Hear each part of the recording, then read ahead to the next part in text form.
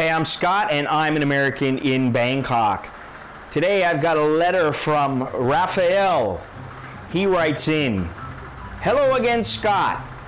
So come September, I'm planning 3 weeks in Thailand. I was looking to spend some time in Kuala Lumpur and Singapore as well.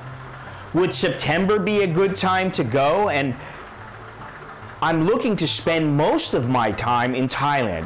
I'd say mainly Pattaya, Phuket, and Bangkok. How many days should I spend in Singapore and Kuala Lumpur? And what is the cheapest and fastest way to get to those countries from Thailand? Do I need a visa for Malaysia and Singapore, or just a US passport?" Well, Raphael, first of all, you need to slow down. Second of all, I think some of this information you could easily find online. And, you know, while I'm all for helping you, like I said, some of this information you can find out yourself online, okay? Now, 3 weeks in Thailand, that's a fair amount. It really depends on what you want to come here for. I mean, if you're going to run around and go into bars, for me, I mean, a week in Pattaya is more than enough. A week in Phuket is more than enough. A couple of days in Bangkok, you know, fine. But you've got 3 weeks, and you want to go to Kuala Lumpur, and you want to go to Singapore. Now, here's what I would do. Let's just go to Singapore first. As a U.S. citizen, you don't need a visa. You just fly in there, all right? The same with Malaysia.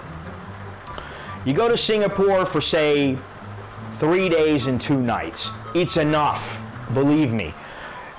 You know, there's a casino there, there's a zoo, and there's some outdoor things that you can do. Really, the main thing to go to Singapore for is shopping. So I would say go there for 3 or 4 days, that's 2 or 3 nights, and then split. Maybe on your way back or on the way there, you go to Kuala Lumpur and you go for 3 or 4 days. So you spend a week in Singapore and Kuala Lumpur. That gives you 2 more weeks back in Thailand. Frankly, you know, I've been to Malaysia a couple times, but I don't really know it all that well. Not nearly well enough to inform people where to go, what to do. Singapore's a little bit different, but like I said, I personally can only handle Singapore for a couple of days, and I've been there for weeks and months at a time working, and I didn't particularly like it. And I was staying in a very, very nice hotel. I had everything I needed. I was completely taken care of, but I couldn't say that I really enjoyed it as much as I enjoy Thailand. Now, you want to go to Pattaya, Phuket, and Bangkok. For these 3 places, you got 2 weeks left. To me, that's more than enough. I would go to Pattaya for maybe 3 days, 3 or 4 days, 2 or 3 nights. I'd go to Phuket for, say, 5 days. All right, so that gives you about 6 days in Bangkok. Maybe what you do is you spend 4 days in Bangkok, then you go hit Pattaya, you come back, you fly down to Phuket, you come back to Bangkok, and you spend 2 or 3 days in Bangkok. There's enough stuff to do in Bangkok or nearby Bangkok that you can stay busy for months if you want to. So you really need to plan out your trip and plan out what you want to do. I mean, if you want to get the maximum value for your time, if you don't know the country.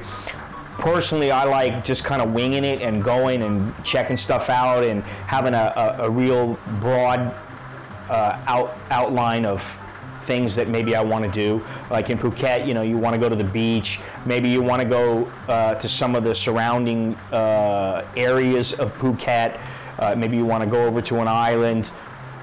In Pattaya, maybe you want to go a little further up the coast and you want to go to Koh Chang or something like that. There's all kinds of things you can do. So 2 weeks is not all that much, but if you want to, if you want to just say, okay, I'm only going to go to Singapore, well, that gives you an extra couple of days instead of going to Kuala Lumpur.